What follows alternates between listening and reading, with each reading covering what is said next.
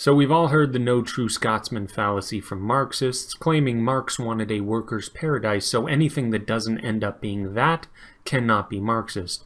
So we hear that what occurred under Stalin, Pol Pot, Che Guevara, Fidel Castro, Kim Il-sung, Kim Jong-il, Kim Jong-un, what occurred under them wasn't true Marxism. Now, I could agree with that to some degree, actually. There was no real concern for the workers, and the state became the owners of the workers, but that is what inevitably occurs when Marxism is tried, so it all becomes a moot point. But here comes the real Marxists. This lady, whose tweet you are looking at right now, who I am only talking about because she seems to be heavily involved in the Canadian Marxist movement and has a decent number of followers on Twitter, so I'm not sure if she's a big deal, but she is some sort of a deal. So she, much like many of the other real hardcore Marxists out there, don't really actually go with the no true Scotsman fallacy. I have to give them credit for that. They put their money where their mouth is and have some positive things to say about the likes of Stalin, namely this. Whether you like it or not, Joseph Stalin was one of the greatest anti-fascists in the history of the anti-fascist movement.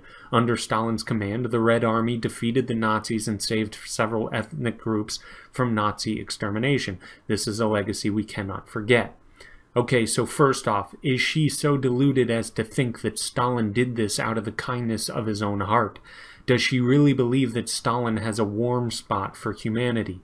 Every shred of evidence we have on this subject suggests that he was a pure psychopath with no remorse or regard for anyone but himself and for a few select family members.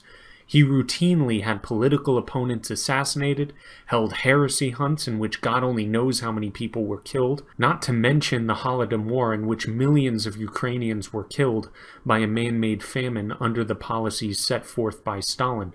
The list of atrocities can go on for days, but the point is, this lady on Twitter is trying to paint Stalin as some force for good, some force for social justice, which is nauseating, not to mention historically ignorant on a colossal scale. Soviet Russia and Nazi Germany had a non-aggression pact titled the Molotov-Ribbentrop Pact, until Germany broke the pact and invaded the Soviet Union. This is why Stalin fought against the Nazis. It had nothing to do with Stalin's moral outrage over the atrocities committed by the Nazi regime. If Nazi Germany had never invaded Soviet Russia, Stalin would have not cared in the slightest about any ethnic group being killed by Hitler.